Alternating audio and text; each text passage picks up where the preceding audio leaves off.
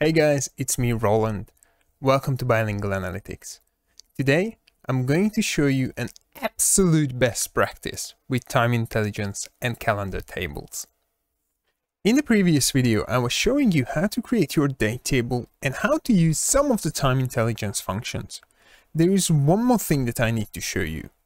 Sooner or later, your file size and data model size are going to increase. Your report will handle more and more data and therefore its size has to increase.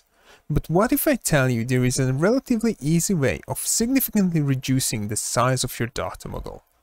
Let me jump over to my PC to show you this cool technique.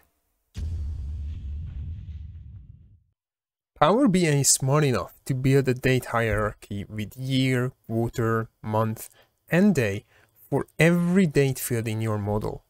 It means that if your report has date fields such as order date, invoice date, begin date, or any other date fields, Power BI will auto-generate a hidden calendar table for every single one of those fields. Let me repeat this. For every single date field in your model, Power BI will create an extra calendar table. The reason behind this is to help new users to navigate in Power BI. But you're no longer a new user. You are an advanced user, someone who wants to create a super lean data model to ensure that report consumers can quickly open and use your report. First of all, let me show you with DAX Studio what's happening here.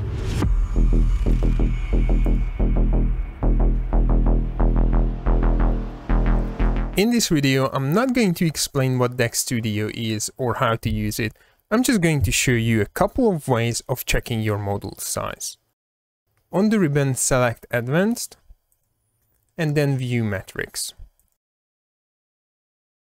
Checking the summary page on the bottom, we can see immediately our model size. If we click on the tables, we can find 5 tables. Our sales records that we imported to Power BI, and 4 date tables. So what can we do to get rid of these auto-generated date tables? What if I tell you that we only have to untick a single box under Power BI settings? That would be mind-blowing, right? I kid you not, it is just a single box to untick.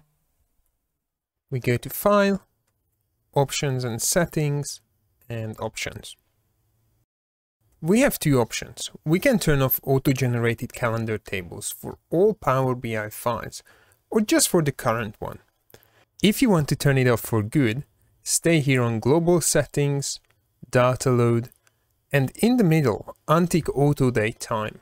If you only want to turn off for the current file, scroll down to Current File, Data Load, and once again, in the middle, Auto Date Time.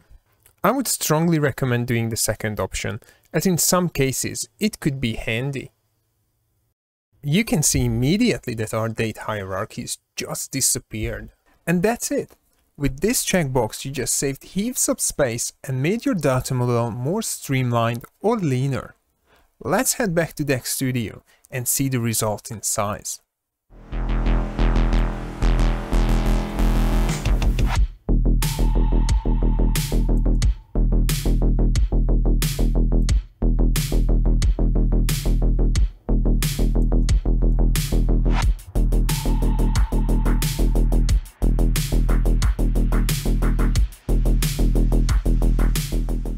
Let me show you one very extreme example of this auto date time feature. Imagine that you have a pricing table where you have begin and end date for a price. These dates represent periods when a certain price is valid. In some cases, when we don't know the exact end date for a price, we could just type in 9,999 as a year. It makes sense from a business perspective, as the system will always be able to pick up valid pricing, even when we are long gone.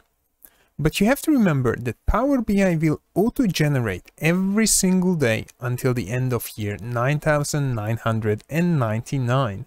What are the implications on your data model size? Let me show you. I have imported pricing data to this Power BI report. And I also kept the auto date time function enabled. Just a few lines of pricing. It should not be more than a couple of kilobytes, right? Again, let's check it in DAX Studio.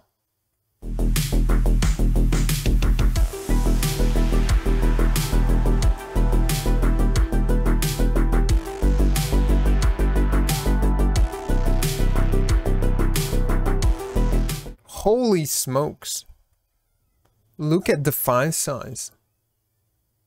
As you can see here, we have a TV price with the end date of the 31st of December 9,999, and that has bloated our model size. But if we turn off auto date in the local file settings, just how we did that with the other report, the file size is going to decrease immediately. So let's do that.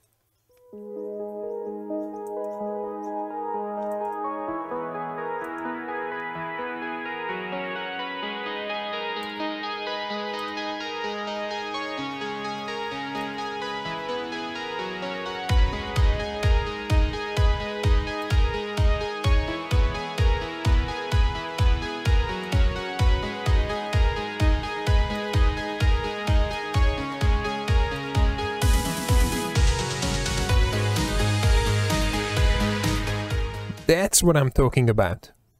It's also important to remember that if you use Calendar Auto, you may run into the same issue, even if you turn off Auto Date Time.